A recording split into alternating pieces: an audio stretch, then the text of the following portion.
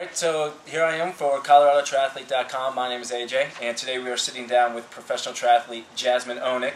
She is the two-time U23 US National Triathlon Champion and the two-time U23 International Triathlon silver medalist. She's also the two-time USAT Female Triathlete of the Year for the U23 division as well. So I'm going to throw some questions her way and go from there. So to start off, just give us a little bit of background as far as sports you grew up with, what you did in high school. Okay. I always ran and swam in high school. Ran cross country, swam on the swim team, and then ran track. And then pretty much once I had I'd always been a runner and a swimmer, so then somebody mentioned to me one day, well, why don't you try bike riding and give triathlon a shot? So that's how. So you kind of already had the two sports in there with the swimming and the running. Do you remember what your first triathlon was, or how did you progress into it from there? Yeah, my first triathlon was a dancing triathlon in Cherry Creek, Florida, and it was on a track mountain bike actually. And so it was just a little sprint, but it was a lot of fun. And then I got hooked, and I found a coach, and then I upgraded my bike a little each year by year. And how old were you when you did that first race? 17. Okay, so you got started fairly early then. And so you've spent your entire career, I guess, based in Colorado, growing up here. How big an advantage is it for you to train where you live, and you obviously have a good support team? It's got to be a pretty big advantage for you. Yeah, I think it's huge. I kind of get, not territorial, I don't know if that's the right word, but there are very few people that actually are from Colorado that come to such a great place to use it for training. And I kind of like that I'm one of the few to call Colorado my original home. And it's great because I have my parents an hour away. I have people I went to high school with that will still contact me on Facebook and say, hey, I just saw you did this, that's great. So you have the support there still. And then just being in Colorado never really gets stale because, I mean, we just had snow yesterday. The weather always changes things up, and then the training's unbelievable. So in the winter time, obviously in Colorado, not so great for training. Do you have a set place that you like to go over the winter, or do you tough it out and snowshoe a lot? Yeah, I pretty much just stay here, tough it out, try to switch things up with skiing, and use this season to my advantage for training. Okay. But still doing the swim, bike, and run as well. Right. And previously, you'd spent a lot of time at the Olympic Training Center. Recently, though, you've moved to Boulder. So has that changed your training at all? Do you still work with the Olympic Training Center a little bit? Yeah, it's a big step to move from the training center because it's a great place to start out because you get your food handed to you, it's cooked, it's delicious, you don't have to pay rent.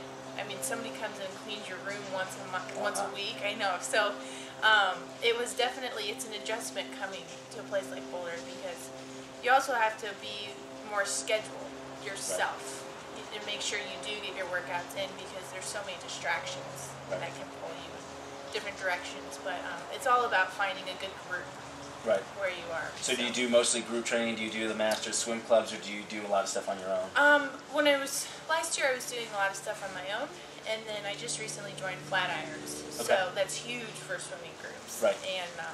And then I just recently joined Simon Lessing's training group, so I'm really looking forward to having people to run with and cycle with as well. Okay, all right, so you're kind of mixing it up a little bit there.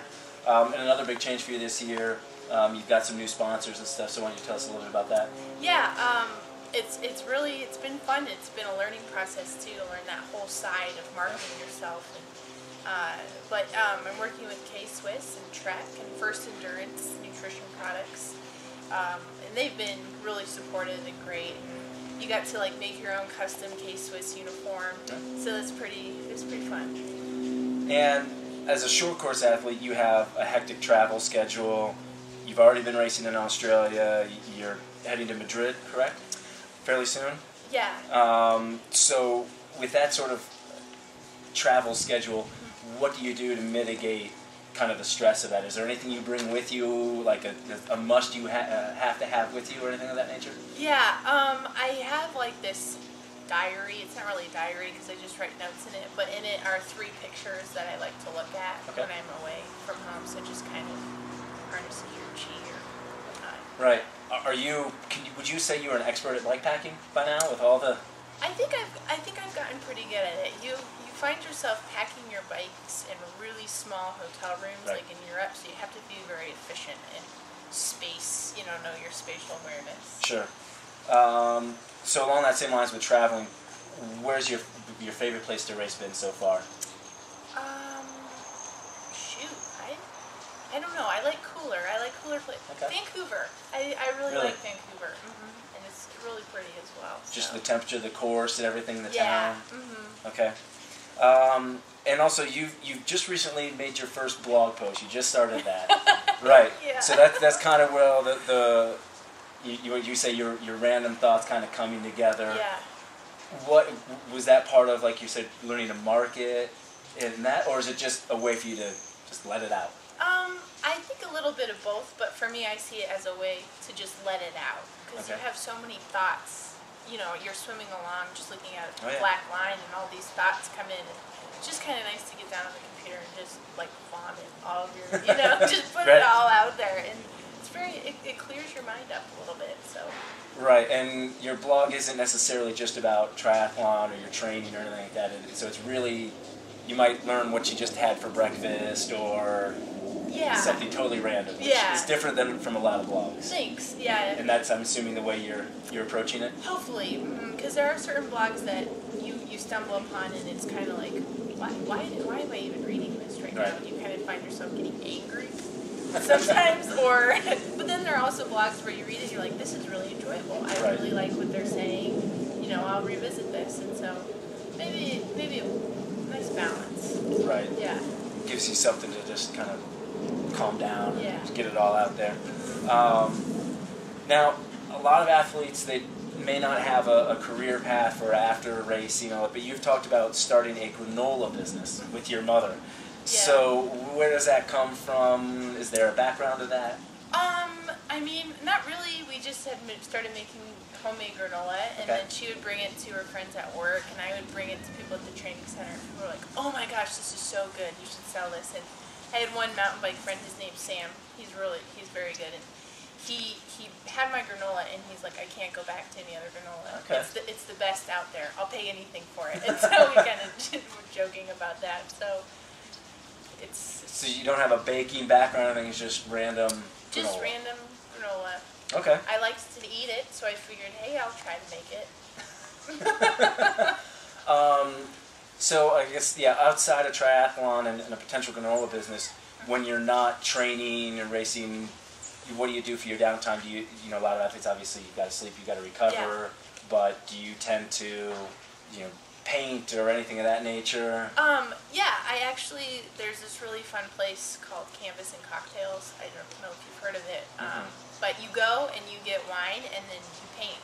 Oh, okay. And it's really cool, and then you get to bring your painting home. Oh, wow. So it's a nice way to express yourself. Right. That's different and relaxing. And there's also like Color Me Mine pottery, where you can go and you can paint pottery, and it's the same idea. You can make like your own coffee cups and things like that, and get them fired, and then you have coffee cup. Wow, something to take home. So you have a painting, you have a coffee cup. Yep. You're able to furnish the house. Exactly. And how long have you been in Boulder then? Full time? A little over a year. A little over a year. And do you find you liking the adjustment? Yeah, I am. Okay. I definitely am. More independence from the Olympic Training Center. Yeah, and I think it's a good step, at least for me, as far as my athletic career was concerned, because I think it's just the next step I had to make. Right. Okay, well, there you have it. Thank you for sitting down with ColoradoTriathlete.com. Good luck with the rest of your 2010 season, and we look forward to hearing great things from you. Thank you. All right.